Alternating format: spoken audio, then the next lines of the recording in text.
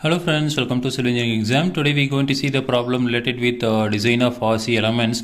So in the topic of design of square slab using yield line theory. So the problem is a square slab of side length 4 meter is simply supported at the ends and carries a service live load of 3 kN per meter square. Design the slab used M20 grade concrete and Fe415 steel. Okay, so now the given values.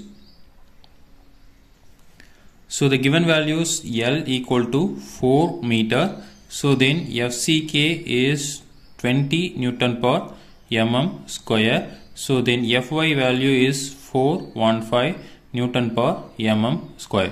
Okay, so these are all the given values. So now the solution. So first thing is we can find out the effective depth of slab. So effective depth equal to span by 25.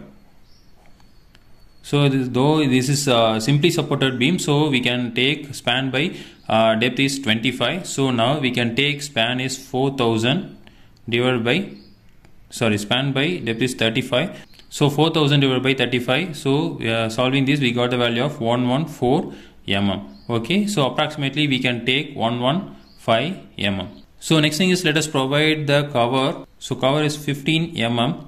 So overall depth D equal to depth plus 15. So that is 115 plus 15, that is 130 mm. So now D is effective depth. So we can take D is 130 minus cover is 15 minus reinforcement equal to we got 105 mm. Okay, so this is the effective depth, this is overall depth. Okay, so now we can find out the loads.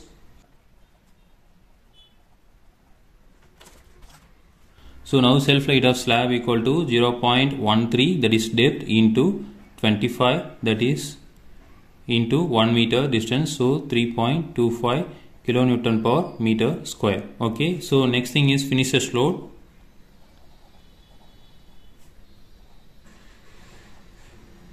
So finishes load we can take 1.10 kilonewton per meter square. So then live load, that is given. So live load is given value is 3 kilonewton per meter square. Okay, so we can take in total 7.35 kilonewton per meter square. Okay, so now we can take the factor load.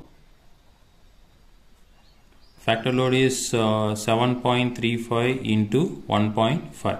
Okay, so now we got the value of 11.025 kilonewton per meter square. Okay, so this is the load. So from that we can find out the moment. So for square slab simply supported beam, the yield line theory moment formula is W U L square divided by 24. So we can substitute the answer. So substitute the value 11.025 into 10 power 3 into length is 4000 square divided by 24. Okay, solving this we got the value of 7.35 into 10 power 6 Newton mm.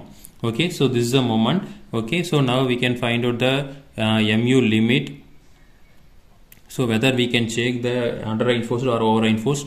So mu limit equal to 0.138 FCK B D square. Okay, so now we can substitute 0.138 into FCK value is 20 into B value is 1000 into D value is 105 square. Okay, so now we got the value of 30.44 into 10 power 6 Newton mm.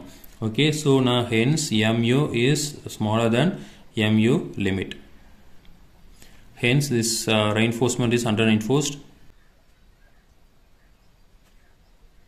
So now reinforcement, the formula is mu equal to 0.87 Fy AST into D into 1 minus AST into Fy divided by FCK B into D.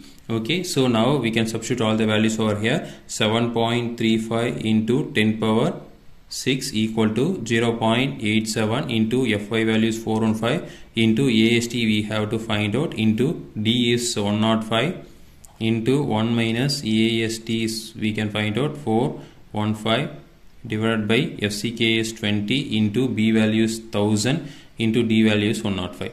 Okay, so solving this we got the value of AST equal to 202 mm square. Okay, so now we can use 8 mm dia bars at 240 mm center to center spacing. Okay, so now distribution bars, so that is 0.12 percentage, so that is 0.12 divided by 100, 0.12 percentage of B into D, so that is 1000 into 130. Okay, so now we got the value of 156 mm square. Okay, so now use 8 mm dia bars at 250 mm center to center. Okay, so this is a distribution reinforcement, so this is the main reinforcement. Okay, so both cases we can use the 8 mm dia bars. So this is a method we can solve the problem. Again we will see next video. Thank you.